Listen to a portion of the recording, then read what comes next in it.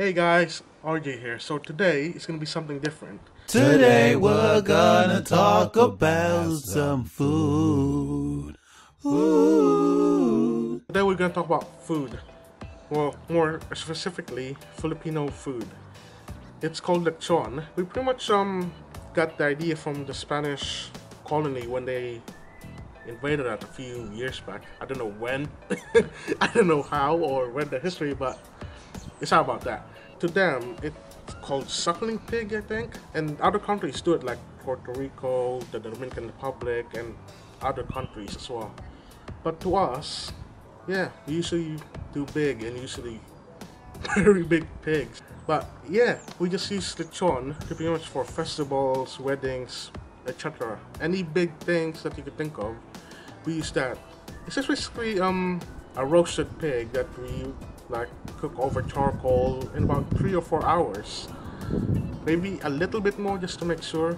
We pretty much marinated the pig inside. You use your whatever ingredients you may have. Do you stuff the pig as well? Yes, we do. We could pretty much put anything that you want in it, and obviously we all have our own thing that we put on it. But as a promise to my dad's friend and to him, that's something I can't discuss out of confidentiality. Ah, man. But all I could say is that everyone's got their own thing that they put inside. I'm sure of that. Everyone does, and so do we. We actually have a big roasting pit in our house, and we do it in there. But there's only about 4 people that do it normally. Two people is actually make sure that the charcoal is like being fed, being like cooked evenly and spread out, while the other 2 is just like taking each turn to turn the pig every 10-15 minutes or so. We do actually have a big pit, a roasting pit that my dad, his friends, and me build. So we went to like our normal DIY store, just like B&Q in the UK, and we basically bought like from one of them big bricks, like housing bricks or building bricks that they call it, cement and sand. We bought a bunch of them and took it home with us, and we basically spent nearly an entire day getting the supplies, getting the pipes, and pretty much building it on that day.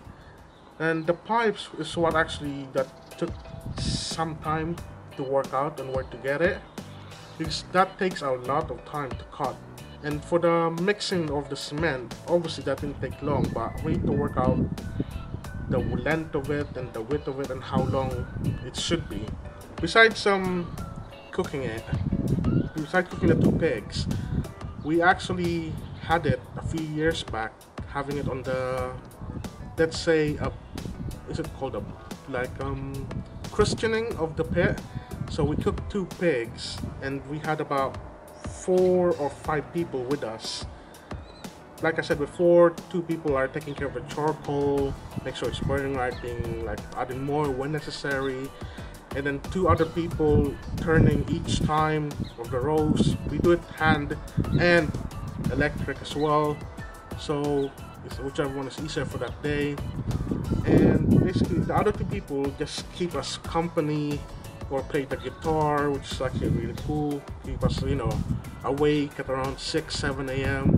because normally we cook it at around, we start around 5. We wake up, me and my dad wake up at 4. Basically from 5 a.m. we pretty much cook it. We've usually done just before the party about an hour and a half, slightly a little bit more or less depending on how well the pig is cooked. Obviously we check the temperature of the pig inside to make sure it's cooked thoroughly, but yeah, besides that, all is good. And once it's done and cooked, that's it. We either eat it or celebrate it, or deliver it to whoever it needs to be delivered and belongs. It's mostly the men who cook the pig at our house and things like that, and it's mostly the women who set up all of the food at where the party is gonna take place. And once that's done, we just wait for a party and hopefully it all goes well. Don't forget to like the video and subscribe if you're new to our channel. And that's it. Thank you for watching the latest video.